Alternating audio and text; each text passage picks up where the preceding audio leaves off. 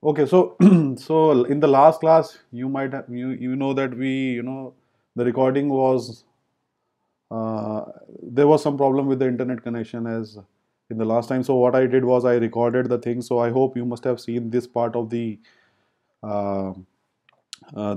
lecture, and Yes, and you must have also yes, realized that depending upon the terminals, like from where we are observing, our resistances, all the topology always change and it becomes different for different viewing angle. So if you are viewing from this side, or if you are viewing from this side, so the main idea of showing this example was to make you aware of the things like from where you are actually seeing, from which terminal you are actually observing. Somewhere down the line, this concept will be keep on repeating in our in our lectures when we will be discussing more advanced theorems. But this will actually is more than enough to make you realize that always the resistances changes whenever you see it from some different terminals in the network.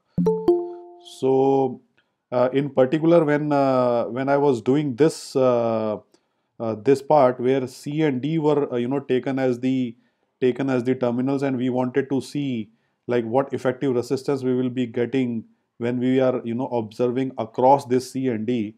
Then we realized there is a topology which is coming like this, and this is basically a little bit tough to solve, because somewhere down the line you cannot see whether the resistances are in parallel or in series. So in order to solve this particular type of situation where you get something like this, we have a very uh, basic and very fundamental transformation. I don't know whether you have studied in your school or not, but that transformation is called as delta star transformation. So what it does is it tries to simplify these type of situations where we have a delta formation. So you can see here we have a delta type of stuff going on here. So what we call this as is a delta. So we try to simplify this by using a delta star transformation. So let's discuss that first, and then we'll come back to this example and try to solve it, so that everything will be complete after that. So today's class is actually lecture 6. So let me write it down here. So this is lecture 6 today, and what we are discussing today is star delta transformation. Star delta transformation. So let us see what that is and how it will help us to solve the problem which we were facing in our last lecture. So what happens is, if you have a situation where, let me draw this diagram first. So we have a situation where you have resistances arranged in this fashion. So let me call this as R31 and R12, R23. This is your terminal 1, this is your terminal 3, and this is your terminal 2. So as you can see here, the naming of the resistances are done in such a way that by observing that you can realize that in between which terminals these resistances are. So if I'm writing R31 means it's a resistance connecting between 3 and 1. So namings are done in such a fashion. So this is basically a delta network. We're going to look like it's looking like a Greek delta which we use in mathematics. So it's coming from there. So it's a delta network. So it looks like this, and the other one which we are calling as star looks like this. This is R1. Then you have R3. Then you have here R2. And this is your terminal 2, this is your terminal 3, and this is your terminal 1. Let me draw it clearly here, so that it should look like a star. So this is your R2, and this is your terminal 2. So as you can see, by looking here it looks like a star, so they say it's a star network. And this point actually is a neutral point. When you go in higher studies, when you will you will understand this. This comes in three-phase networks and all that stuff which we do in our home wiring system. So this is normally a neutral system, but do not worry about it. This is just for your information. We do not need this point, but just to tell you that this is a neutral system which is denoted by capital N. So we do not need it here, but still worth mentioning. So now the important thing is, what we want to have is, we want to transform a network which looks like this to a network which looks like this. So in order to transform these networks to move from this side to this side, what we effectively want? We effectively want that if I see the effective resistance between the terminal 1 and 2, so let us say if I want to see a effective resistance between terminal 1 and 2, so whatever effective resistance I get while looking into terminal 1 and 2, I should get the same effective resistance looking in from terminal 1 and 2 in this network. So if I equate the two effective resistances from this network to this network, then will you all agree that then there will be a matching in these transformation? Yes, sir. So, so what we Yes, want to sir. do now is we want to look into the terminals 1 and 2, and we want to calculate the effective resistance in between 1 and 2 here, and then we want to calculate the effective resistance here in between 1 and 2 here, and we want to equate the two because we want these two networks to be of equal strength. So if so, can anyone tell me what will be the effective resistance in between 1 and 2 in the delta network?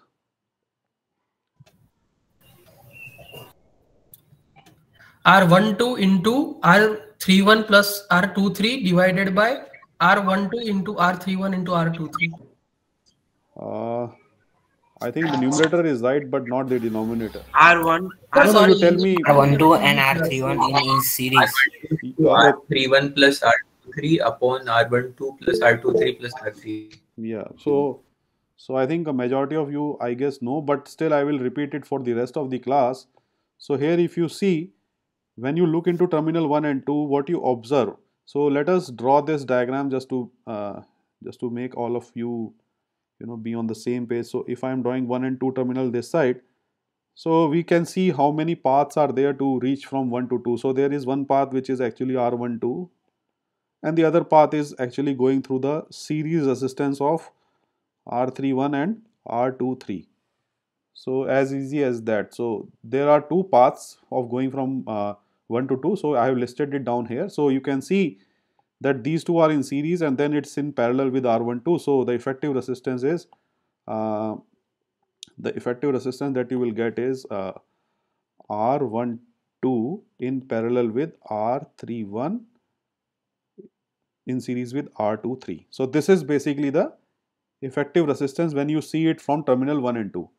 And when you see it in terminal 1 and 2 in the star network, it is very easy, right? It's R1 plus R2. Because you want to see how many paths are going from 1 to 2, you can see only single path is going. There is no path from this side. If you go from this side, then you cannot go to 2. So the only way to get to 2 is R1 plus R2. So what you can do now is you can actually equate the two. So this is for looking into effective resistance of when you are looking from terminal 1 and 2.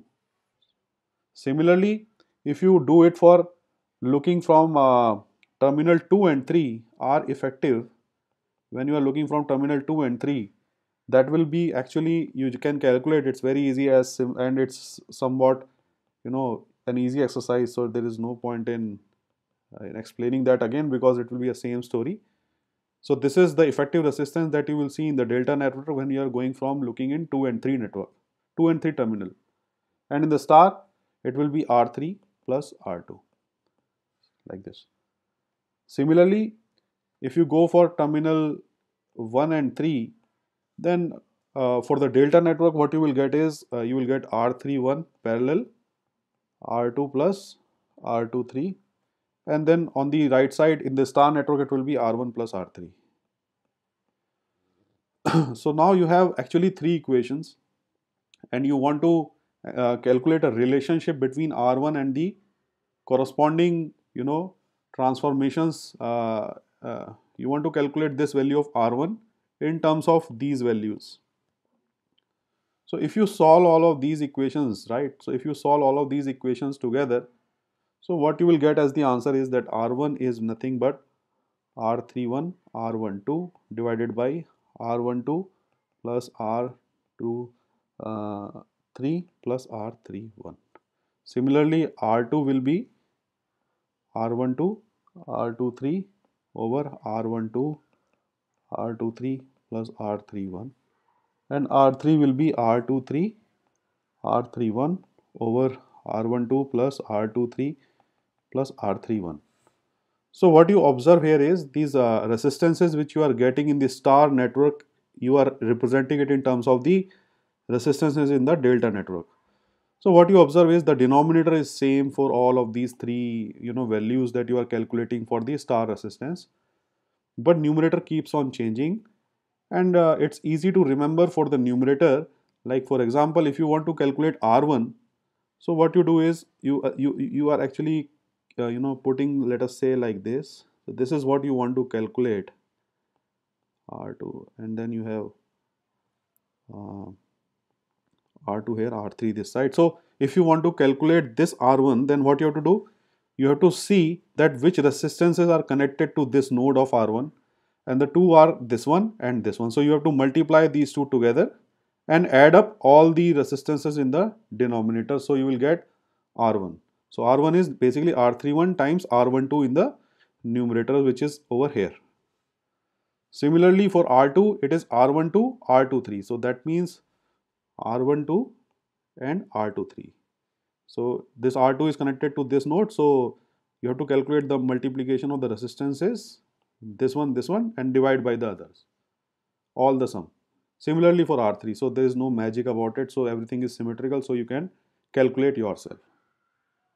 And if you want to do the other way around, that if you have a star and you want to calculate the delta, then you can also do that. And the transformation equation looks like this. That is R12 is basically R1 plus R2 plus R1 R2 divided by R3. Then you have R23 as R2 plus R3 plus R2 R3 divided by R1. And then you have R31 as R1 plus R3 plus R1 R3 divided by R2. So this also is very easy. Like if you want to calculate R12, if you want to calculate this R12,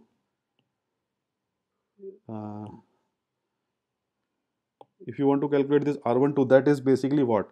It is basically the end resistances of this resistance. So end terminal. So whatever resistances are connected to the terminal end of this resistor. So at this terminal R1 is connected, at this terminal R2 is connected. So you have to actually add these two resistances. So that is here R1 and R2, and then you have to make the product of the two in the numerator and then divide by the third one. So you have to do this transformation in order to convert from star to delta. So these are the equations for doing that. So if we want to if you want to solve for this particular thing, so what we can do is we can put a star delta transformation like this here in between. So if you do that, the star delta transformation like this, then you will all agree and you can calculate yourself also. So it's a very easy exercise. So what you will find out is that this value will be 4 by 3, this value will be 16 by 3, and this value will be 8 by 15. You can do that. So what I have done is I have actually converted the lower delta into a star, and once we have this, we can remove this. We can actually remove this because this is not needed now. So it's gone, and this is also gone. So once everything is gone, now you can see it's very easy, right? So what we have is we have a series resistance of these two, we have a series resistance of these two, then we have a parallel combination of these two, and then whatever result you will get, you can add it to the series of the last resistance which is in the bottom. So what you can get now is the effective resistance looking from the terminal C and D from this side. So this is the way you have to do a star delta transformation for the networks. So you can, I hope you understand what I was trying to explain here. So this is the way you have to solve the circuits whenever you observe some delta and stars in between. So, so this is, I hope you understood what I was trying to say here. So today we will start with a new topic, which is basically controlled sources. So this I'm pretty sure that you people might not be knowing from your school, because in schools I think this is not covered. So today, sir yes, please. ये आपको lecture 6 में नहीं लिखना है, ये आप lecture 5 में Okay, लिख okay, रहे okay. हैं. Yeah, sorry. Thanks.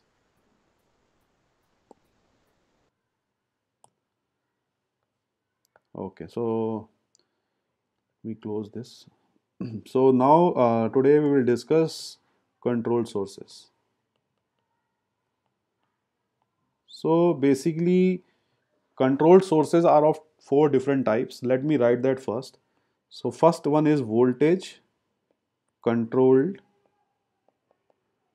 voltage source.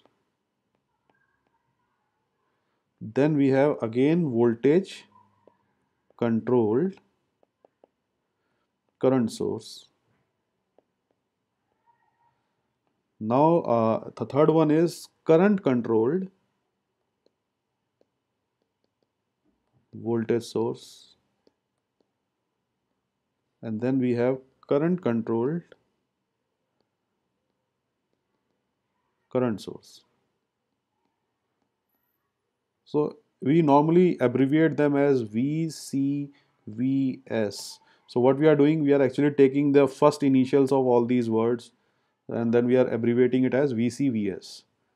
The second one is voltage controlled current source, so VCCS. Then we have current controlled voltage source, abbreviated from the first word. We are taking the first word of these words, first thing. So now the fourth one is current controlled current source. So these are the 4 variants that we have in circuit theory, and you might be saying like, what's the need of all this? We will explain you all of it so that there will be no confusion later on. So so let us discuss first the first one, which is voltage controlled voltage source. So what is this exactly? So first of all, you already are aware of this term, which is voltage source. So you know that you must have seen that there is a voltage source like this V naught. So you have seen in your schools, like there is a battery which is having a voltage of V naught. So these type of elements you are already aware of. But now there are some situations where things are different. Actually, what happens is this voltage V naught is not fixed, but it depends upon some other voltage. So for example, let me draw the diagram here. So let us say you have 2 terminals here. So first is this side. So let's say we have terminals A, B, and terminals C and D. So these are the 4 terminals present in a network, and what happens is there is a voltage source, and all these controlled sources are actually drawn using this symbol, triangles, this rhombus. So we try to draw it like this using this symbol. So whenever you see this, it's a control source. So now important thing now is, first of all, you have to see that once we are discussing VCVS, so first of all what you have to see is this term. So it's a voltage source actually.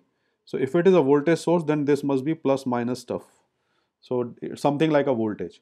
But now what I have to see is the second one, which is voltage controlled. So basically, what is this voltage source? This is a voltage source whose voltage is controlled by some other voltage. So that is important. So this voltage is controlling this voltage source. So let us say if you have a voltage here of value V1 in between A and B, then this voltage will keep changing depending upon this value of V1. So if this V1 changes, this voltage source will change. In earlier case, whenever you had this type of battery, the voltage V0 was assumed to be fixed and it's not changing. But here in these control sources, what happens? these voltages are controlled by some other voltage generated at some different part of the circuit. So here if you have a voltage generated in between these two terminals as V1, then this voltage is represented by KV1. So what is K? K is basically a factor like 2, 3, 4 or 5. It depends, like it can be 0.1, 0.2 also. So there is no constraint on K, but the important thing is, K is actually a factor which is multiplying it with V1. So it's basically a amplification which is going on. So if you have a V1 of value 1, then this is a 2 volt voltage source. And if the value of V1 changes, then also the voltage source value will change. So this is basically a voltage source of VCD, that is the voltage connected in between the terminal C and D, and it can be represented as this. So what happens is, you can see here, this is the voltage which is controlling the VCD voltage. So if this changes, this will change. And the units of K are unitless. There is no unit of K, because if you bring down this VAB here, so voltage by voltage is gone and K is a unitless quantity. That's why I was saying it says 2 or 3 or 4 or anything. No constraint on this. So normally you might feel that what's the point of discussing all these networks? It looks like very hypothetical. But the problem is, these type of control sources are used extensively when you go for more higher courses like electronic circuits and all that, because somewhere down the line they will be used to model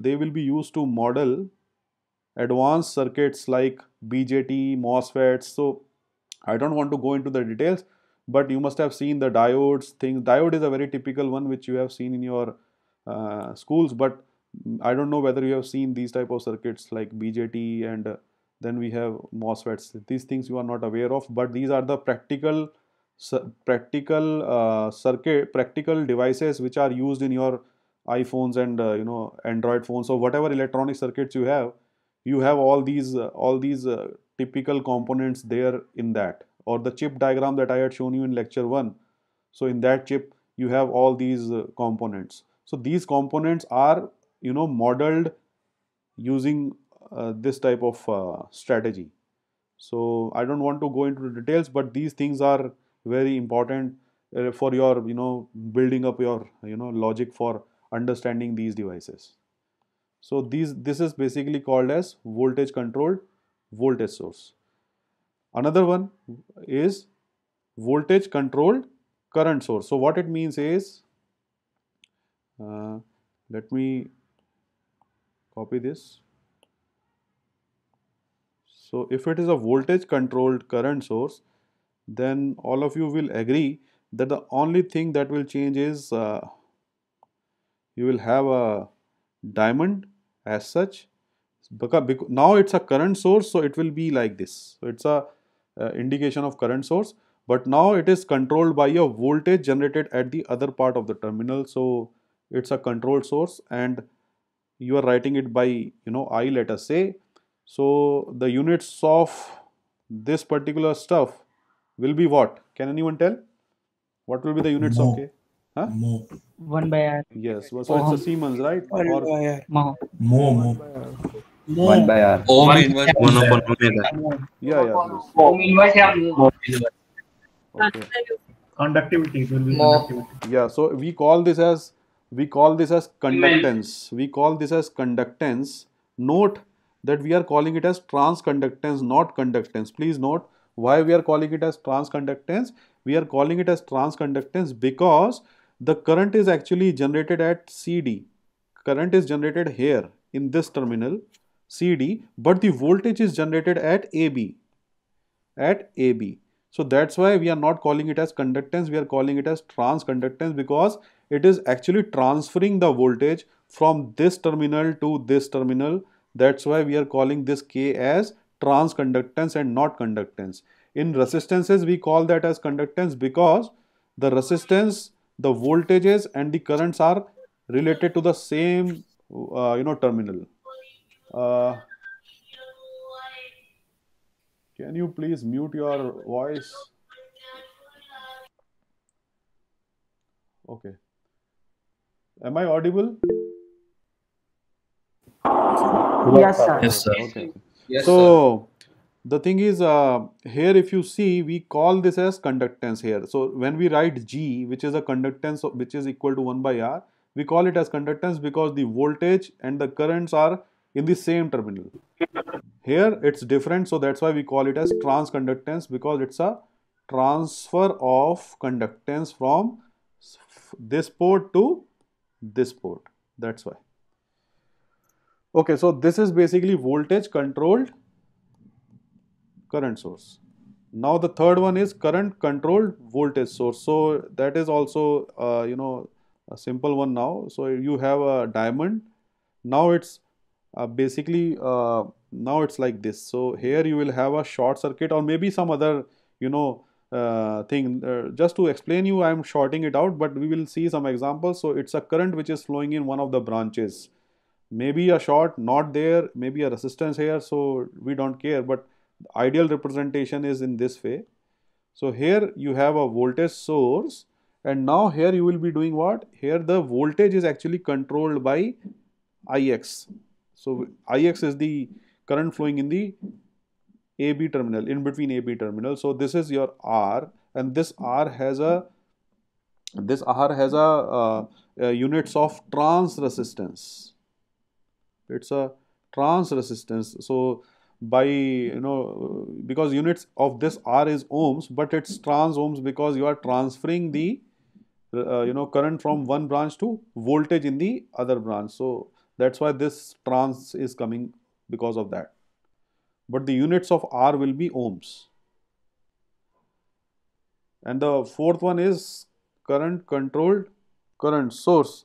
So that is also simple. So you have a current flowing here in this terminal AB, and then you have a diamond because it's a controlled source. So what happens is it will also be a current which is beta I, and I is the current flowing in the left side of the branch, and the units of beta will be unitless. So there will be no units for beta because it is transferring the current from one branch to the other branch and scaling it by a factor of beta.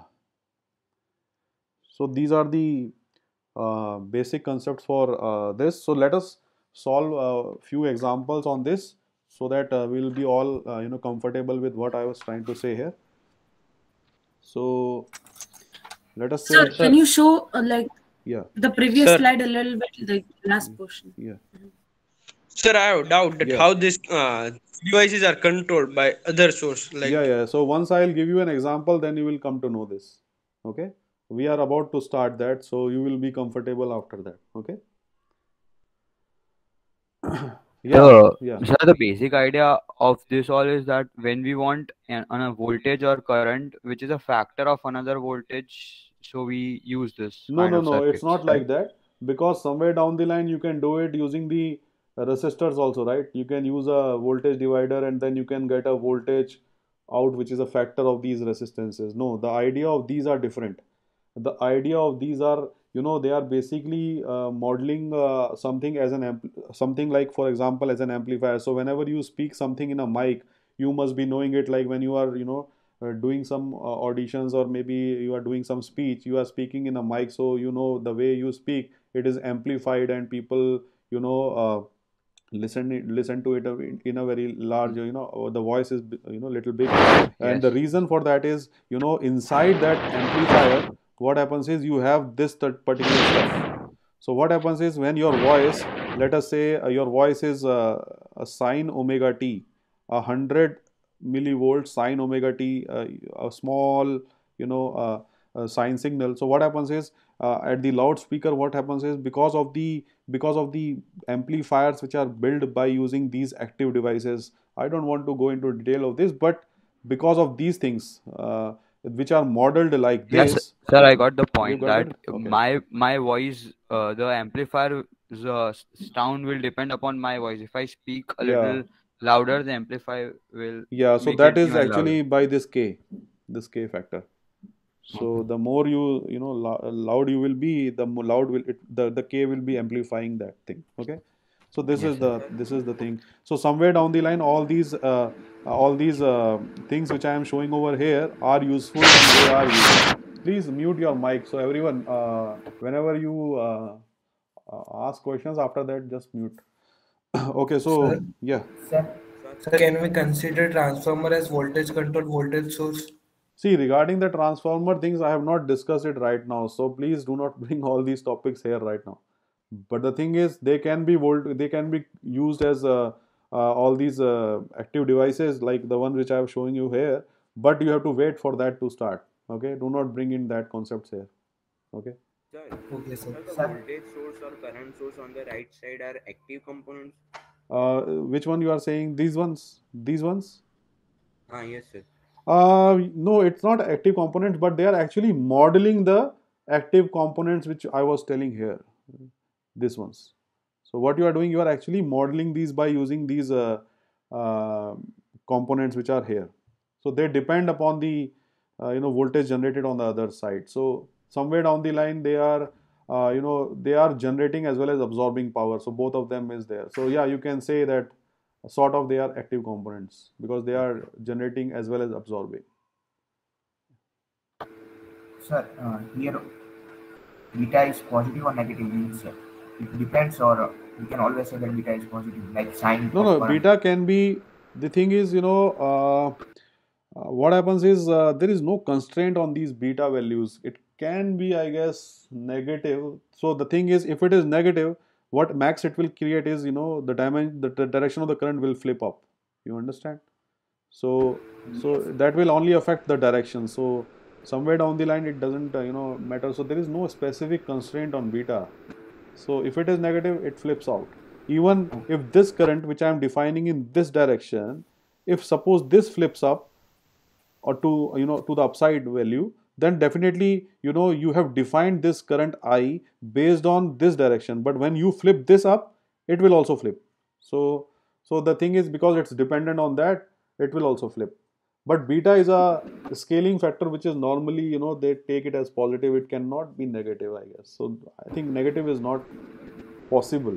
So whatever flipping of the currents will happen, it happens because of the value of I which you are calculating from the other port side. Sir, both the currents cannot be in opposite direction. Sorry? Like one from A to B and second from B to C. Like opposite direction. Both the current will be in opposite direction.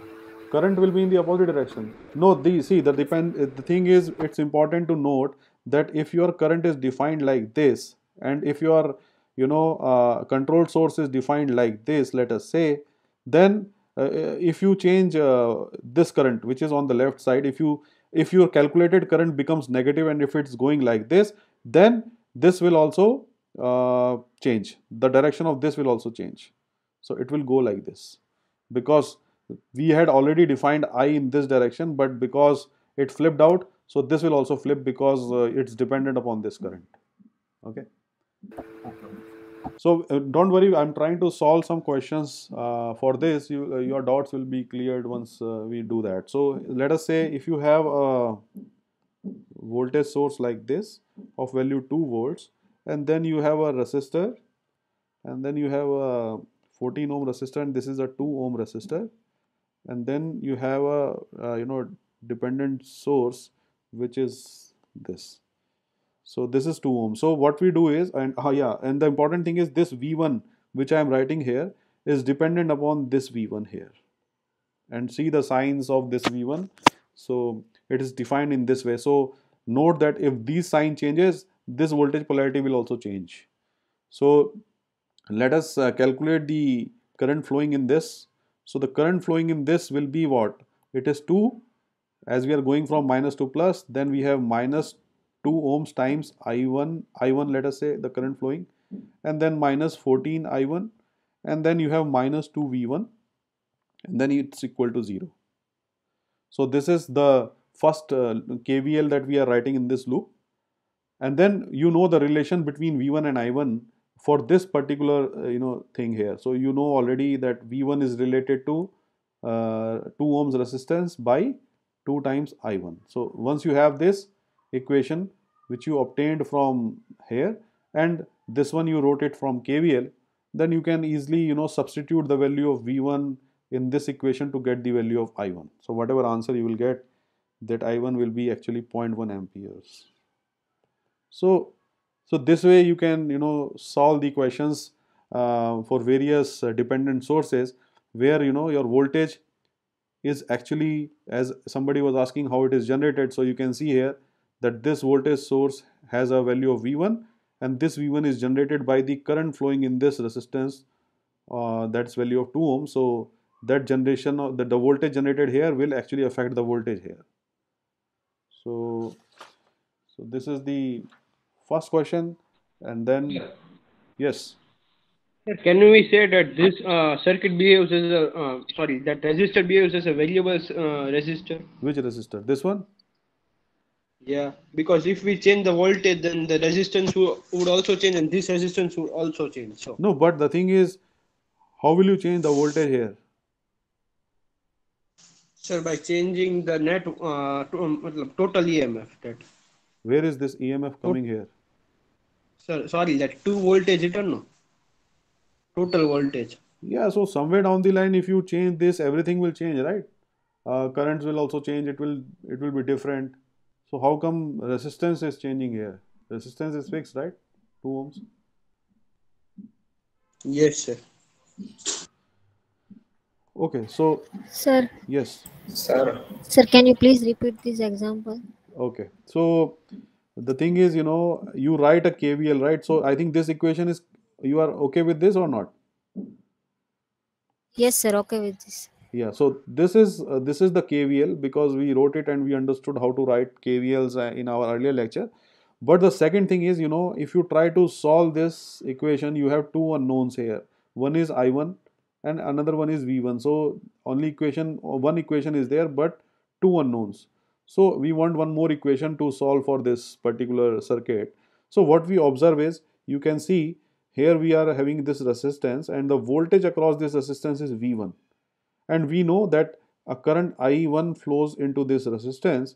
Then we can have a relation between V1 and I1, which is basically V is equal to I into R. So this relation we got from this particular thing. And why we are using specifically this resistor? Because this V1 which is notified here is affecting this voltage to V1, so that whatever relation we can get from here can be substituted here, which in turn means can be substituted here. So once you solve for, when you put this value here, you will get all this equation in terms of I, and then you can solve for I1, right? So this is the current which you will get, and the corresponding voltage you will get is 2 times 0.1, which is 0.2 volts. You can get like that. Okay? Sir. Yes. Sir, can you define this V1? That what to take as V1? This V1 I have already defined here, right? Plus to minus. It's already defined. Not like that way. There are many resistance in parallel and one in series. Where are you finding the resistances in parallel here? No, sir. That V1, how to define that V1? That this is only V1. This is already given in the question, that the voltage across this 2 ohms is V1. Okay, sir. Okay. Given in the question. Note that. Okay. Okay. And the signs are also given. Yes, signs will also be given. Right. Okay, sir. Okay. So let me solve one more question for you. Just a second. I will see where it is. Okay. Let me solve it for you.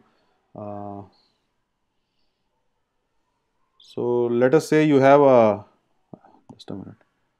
You have a 2 amperes current source like this.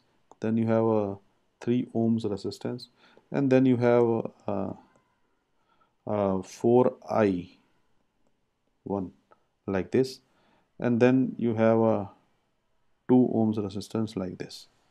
So if you want to, and this I1 is already given to be like this, the direction is given, note that down. The direction is already given to you, it's like this. So you have to fix your concepts on this, that once the direction is given already in the exam, so direction of this is always set. So if you calculate the value of I1 as negative, then this will also flip. So just keep that in mind. So here it's very easy to do it, because if you write a KCL here at node A, if you write KCL here, so the currents which are going inside the node A are 2A plus 4I1. These are the currents which are going inside. And what we are saying is, let us take the other currents that are 2 ohms and 3 ohms going outside. So it's basically equal to I1 plus I2. So see, I1 is already going outside, so we cannot change that. And for I2 we are assuming that it's going out, so the equation that you get is this one. So here what you get, as the things are like, you get 2 plus 4 I1. So I'll bring I1 to the left side. So what I'll get is 3I1 equal to I2. So this is the first equation that I'll get. So here we have again two unknowns and only single equation. So the other equation that you can write down in this is that if you see this node, and if you want to calculate the potential of this node VA with respect to ground, because always the potentials are relative potentials. So if I am saying that we have to calculate the potential with respect to A, that is with respect to ground here, then how will you calculate it? You can calculate it in this circuit, in this resistance. You can see the current I1 is going down. So the value of VA at this point will be 3I1. 3I1. And how about at this point? It will be what? If I want to calculate VA going like 2I2. so 2I2. So and you know that this is a single point, so you cannot have two potentials at this single wire. As I told you in the short circuit, this is the short, right? So every point here will have same potential. So this means this equation this equals this. So you can calculate 3I1 is equal to 2I2 by using that constraint. And once you solve this two equations, then what you will get is I2 as -2 and -2. So I2 will be -2. And how about I1? What will be the value of I1? -4/3. -4/3. Yes, so I1 is -4/3. So this means what? This means your current is actually flowing like this, and your dependent source is flowing like this. So you can redraw that, because your current calculated is actually against the current which was given in the question. So it's 4/3 like this, and you can flip the direction of the current source also like this. So this is Sir? yes. Sir, I did not understand the working of that control source. By working means what? From So the very like what is new about it? What is new about this? In the circuit itself? So the new thing about Like this, now in question we are yeah, taking it like only a current is flowing through that wire. okay.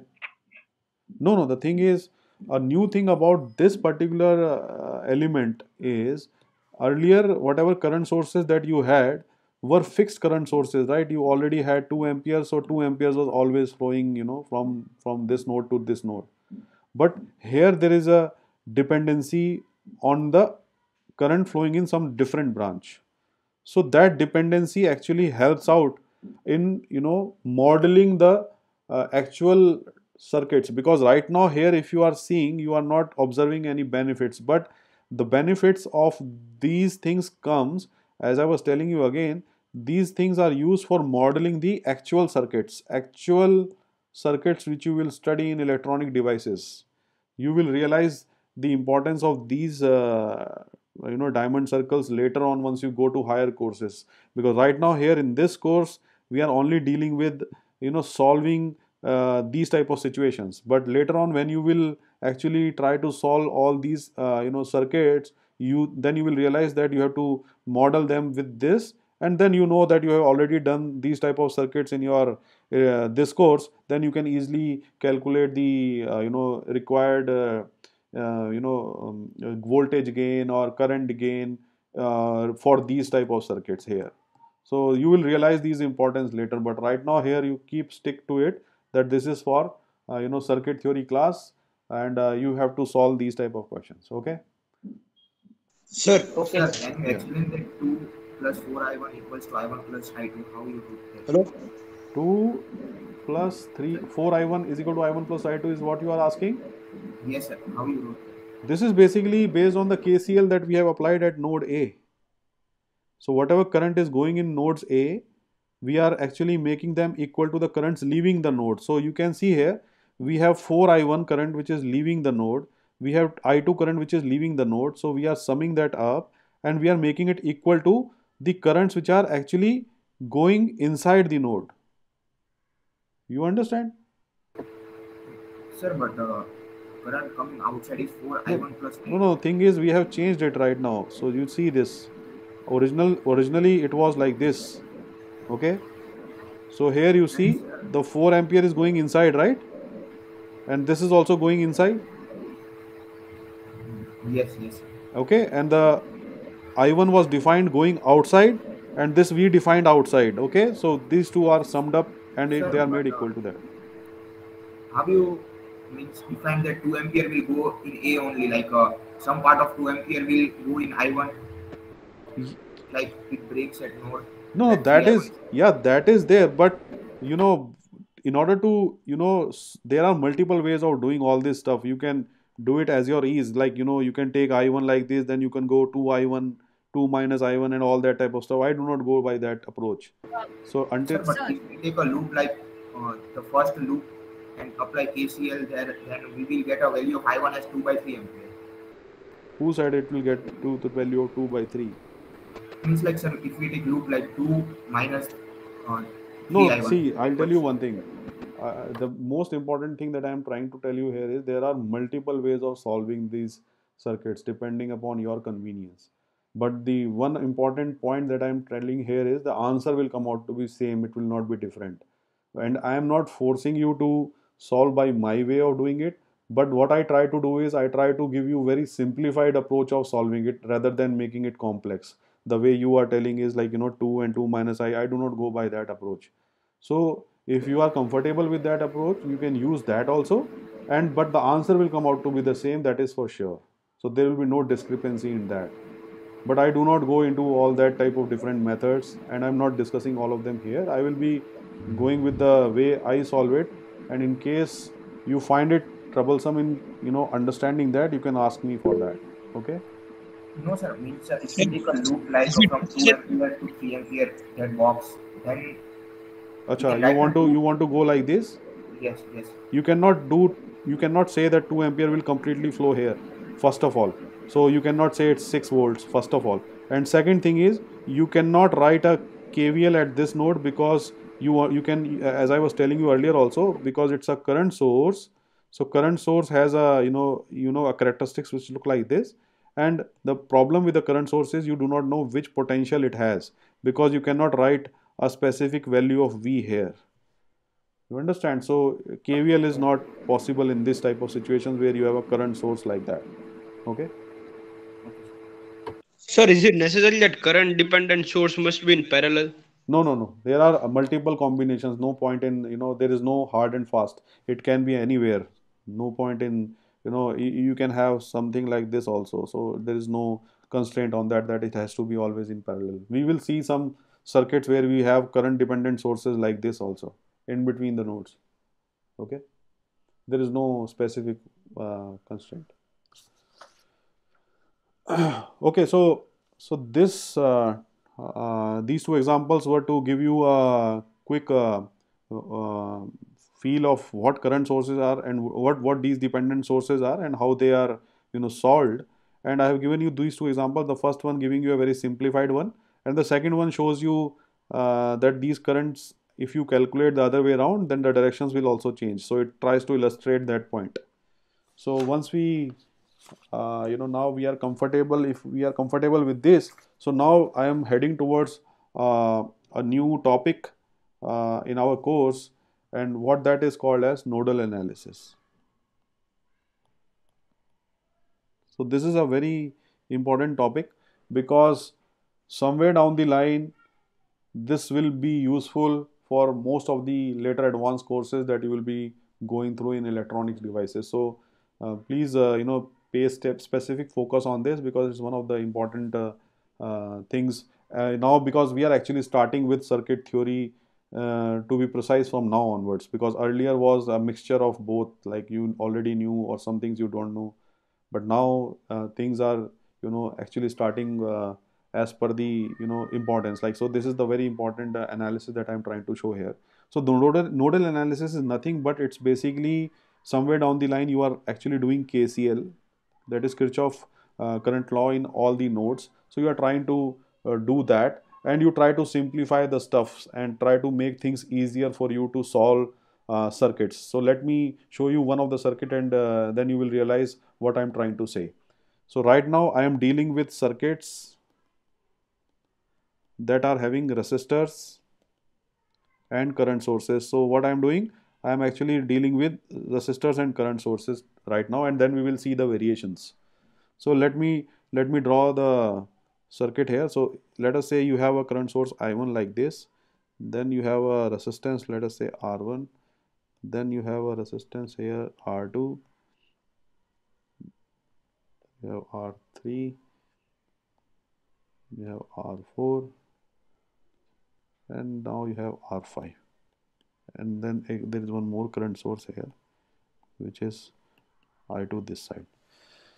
So let us say we have a circuit which looks like this. So first of all, I think you must be all aware of the things, all aware of the node that we discussed last time. So if you recall, then this is actually one of the nodes of this circuit, because you have 3 different branches and connecting at a single point. So this is first.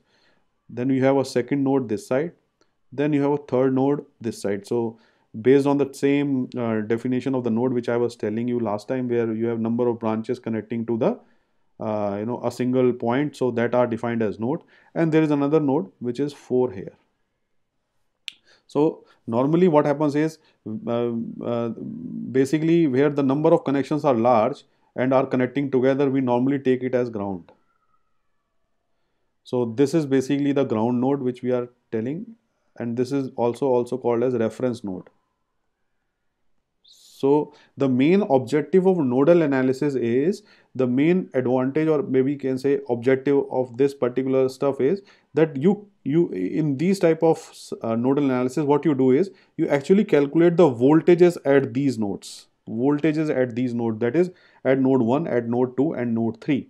So as you all know that we calculate the voltage with respect to something, so it's a potential difference. So once we have taken this as our reference ground node, so when I am saying V1, it is basically V1 with respect to node 4. When I am saying V2, it's basically V2 with respect to node 4. When I am saying V3, it's V3 with respect to node 4. But since node 4 is 0, so it basically becomes same as this, because it's 0 here.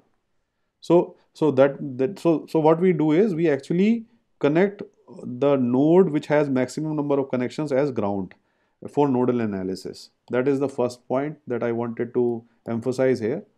And the second important point that I want to emphasize is, suppose if you get these values of voltages here, so if you get, let us say 2 volts for example answer here, then if you get 3 volt answer here, and if you get 4 volt answer here, for these nodes, if you get these values, then will you all agree that it's very simple to calculate the currents flowing in these branches? Because if you know 2 volts, then the current flowing in this will be 2 by R1. If you calculate the potential here, and if you calculate the potential here, then it's very easy to calculate the current flowing in this. This is 3 minus 2 divided by R. This is 2, this is 3 divided by R3. So every point you can calculate the current, but for that you have to calculate the potentials at these nodes first. So the idea of nodal analysis is to calculate these node voltages. That's why the name nodal comes up. So let us try to see how we can do this and how we can make it fast also. So we will do both these studies.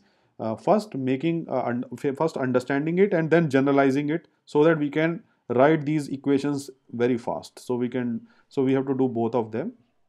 So what happens is, in this case, let us consider node 1, this one. In this node, what you assume here is that every time when you write KCL at these nodes, you have to assume that the current is leaving that node. That is the first assumption that you will make. So what we will do, we will assume that the currents are leaving this particular node here. But here, because this particular is a this particular is a controlled, one is the current source. We cannot say that this is leaving, because this is always injecting into it. We cannot force it to leave. So this one we have to take as such. The direction of it has to be taken as such. If it is going inside, we will take it as inside. So, but the other things we have to assume that they are leaving. So for example, for this, let me write it as I1, and let me write this as, let us say, I1, 1. So if I assume that currents are leaving node 1, then by KCL you can easily write it as I1 plus I11 equal to capital I1. Or let me remove confusion by writing it as IA and this one as IB. So this is basically writing KCL at node 1. So if anyone has any question here, can ask me. This is a very simplified way of writing KCL at node 1. Now what I will do is I will write it in terms of node voltages, because we are doing nodal analysis. So I1 can be represented as V1 divided by R1. What is I11 can be represented as? It can be represented as V1 minus V2 divided by R2. And then this is equal to IA. Any question here with this? No, sir. So this is okay. So now what I'll do is I can represent 1 by R as conductances. So please note, if things are 1 by R, it is very easy to write in terms of conductances, and conductances I am representing it by capital G. So I can rewrite this equation as V1 G1 plus V1 minus V2 times G2 equal to IA. And then what I will do is I will collect the terms of V1. So V1 is nothing but it's G1 plus G2, and then for V2 it is minus V2, G2 equal to IA. So as simple as that. So what I have done is I have just moved the things around here and there. Now for node 2, this node.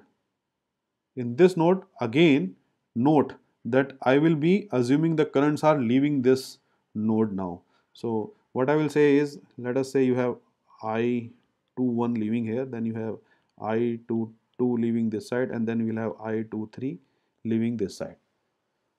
So now I will write KCL at node 2, and that will be actually nothing but I21 plus I22 plus I23 equal to 0. And note there is nothing here because there is no current like this going inside this node. It's just simple branch current. So that's why we are assuming all the branch currents to be leaving. So that's why it's summed up and equal to 0. Sir? Yes. Sir, before analyzing node 2, can we just first analyze node 3 so that it is easy to analyze at node 2? No. See, the thing is, it's not about analyzing first node, second node, or third node, or any order, because what we will be doing is we will be giving importance to all these nodes at the same time. We will not give importance to any specific node first. In nodal analysis, what we do is we give importance to all the nodes, and we do not care about like which part of the circuit is easy to solve, and from there we will move forward. Not like that. Okay. Okay. So in node 2, if everybody agrees with this equation, then what we can do is we can write it in terms of the voltages. So I21 can be easily represented as V2 by R3. So I will write in terms of conductance now. So it will be V2 G3, and then I22 will be V2 minus V3 times G4, and then I23 will be V2 minus V1 times G2 equal to 0. So if anyone has any questions with this particular equation, you can ask me. So now I will collect the V1 terms first. So V1 G2, then I will collect V2 terms. So it is G3 plus G4 plus G2, and then I will collect minus the V3 terms, and V3 term has G4 only. So this is the second equation. So first equation is this, second equation is this, when we wrote it for node 2. For node 3, what will be the equation? Node 3 will have let us say this and this. So let me write it as I31, and then this is I32. Then you can write node 3 equation as current entering the node is IB and the others are leaving, so it is I31 plus I32. You can write it like that. And once you have done this, then I31 can be written as V3 G5 and I32 can be written as V3 minus V2 times G4, and that is equal to IB. This is the current that you are actually injecting in this node. So now if I again try to write these equations, so what I will do is I will write V1 times 0 because there is no resistance connected for V1, sorry, not plus, but can be written as plus or minus, depends. Then you have minus V2 times G4, and for V3 you have plus G5 plus G4 equal to IB. So this is your third equation for third node. For fourth, there is no point in doing it because what we assume is ground here. So we do not write nodal analysis at this point. So here what you can do now is you can rewrite these equations again just to write as a simple thing. So I'm writing these nodal equations again. So you have this. So there is no V3 factor here, so it is IA. The second one is V1 G2. Then you have V2 and G2 plus G3 plus G4, and then you have minus V3 times G4 equal to 0. This is from this equation. And the third one is this, which is V1 times 0. Then you have minus V2 G4, and then you have V3 and G5 plus G4 equal to IB. So these are the three equations which we got for node 1. This is for node 2 and this is for node 3. So now you know you have three equations, three unknowns. So that is you have unknowns are V1, V2 and V3, and you have three equations, you can solve it. So the important thing is how to solve it fast. So what we can do is we can make use of matrices. So here you can represent these particular set of equations in the form of matrices. So here you can write G1 plus G2. This is minus G2. This is 0, and then you have minus G2 this side. Then you have G2 plus G3 plus G4, and then you have minus G4 here. Then you 0 here, and then you have minus G4, and then you have G5 plus G4. So this is basically a matrix which when we multiply it with the unknown variables V1, V2, V3, you get that matrix multiplication equal to IA 0 IB. So I hope you are aware of writing all these equations in the matrix form like this. If anyone has any questions, they can easily solve this matrix, and you can see all these three equations can be written by this matrix multiplication with the vector. So these are the unknown vectors that you are trying to find out. So this is basically the list of vectors, unknown vectors. So you are actually finding these unknown variables written in the form of vector format, and these are actually the current sources or voltage sources. We will see various combinations of this. So these are the current sources or voltage sources, can be anything. So I will show you that. But right now in this particular thing we have only current sources. So the current sources which are actually active current sources, this one and this one, so they will always be appearing on the right side. And this is basically the conductance matrix. We call this as conductance matrix. So let us see what this is actually. I'll just copy this. So let me show you what this is. So you can see one thing. This conductance matrix has first element here. This is basically G1 plus G2. So this G1 plus G2, okay, so these are node voltages here. So this is node 1, this is node 2, and this is node 3. So you can see here this particular element is 1, 1. In matrix format you write it as 1, 1, right? So this is 1, 1. So 1, 1 means you are actually looking at node 1, and whatever resistances are connected to that, you add them up. So you can see at node 1 you have two resistances, R1 and R2. So what you do now is you are actually adding these two up here in the first part. Similarly here this one is basically 2 2, indexing 2 2. So this means look at node 2 and whatever resistances are connected to node 2, you add them up. So this is basically the same. You are adding G2, G4 and G3 like this here. Similarly for this is basically 3 3. This is indexing 3 3. So that means you add up all the resistances connected to those node 3. So this is R5 and R4. So that is why it is G5 and G4. So this is basically the diagonal matrix points. All these are the diagonal entries, and you can see the diagonal entries will contain all the sums of individual resistances connected to the nodes. Let us focus on this now. This is basically 1 2 indexing of the matrix. So that means you are trying to find out the resistance which is common to 1 and node 2. So the resistance which is common to 1 and node 2 is R2. So what you do now is you represent with this R2 means G2, and you have to impose a negative sign over there by yourself. Similarly, this is a resistance between node 1 and 3. And you can see now there is no resistance connecting between node and 1 and 3. There is no resistance, right? If there was a resistance like this, then you can say that there is a connection between 1 and 3. But right now in this particular circuit, there is no connection, so it's 0. Similarly, this one is 1 2. So basically whatever 2 1. So this is basically the same node resistance between node 2 and node 1.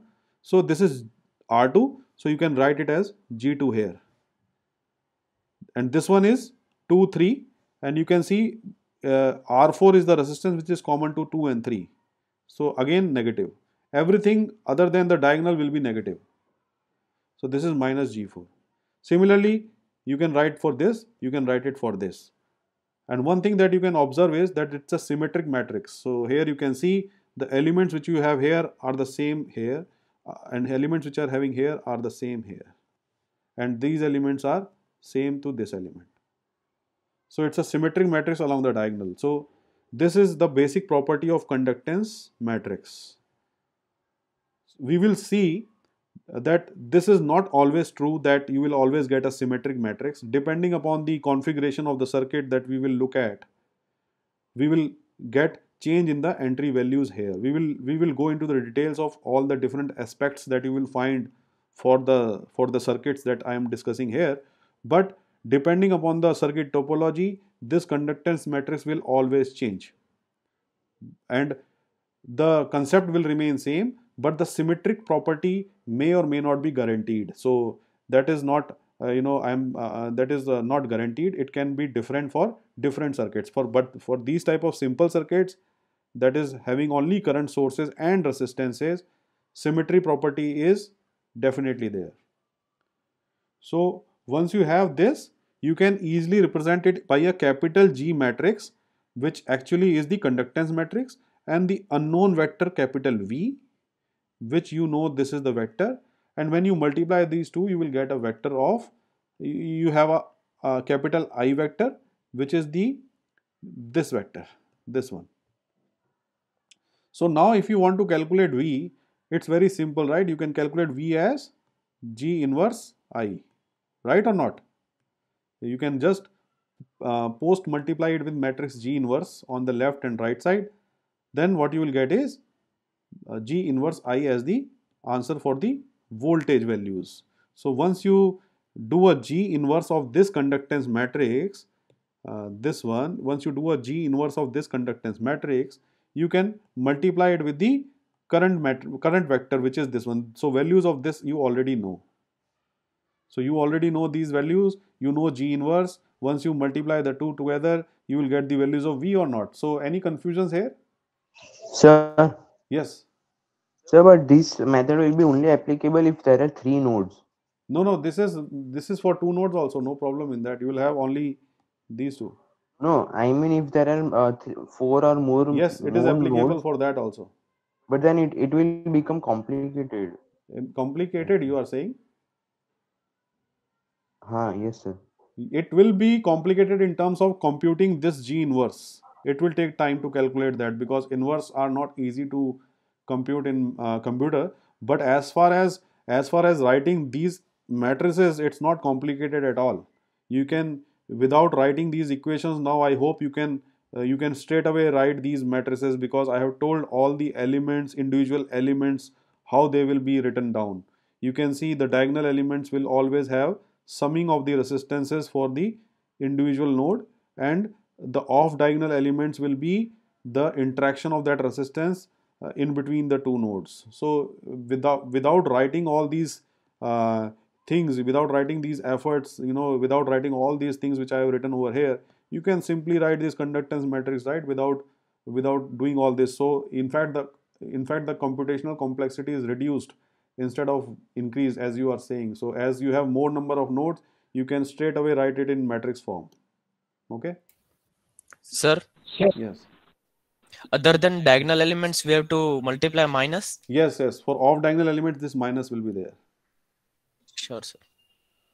Sir, you told that sometimes matrix will not be symmetrical. Yes.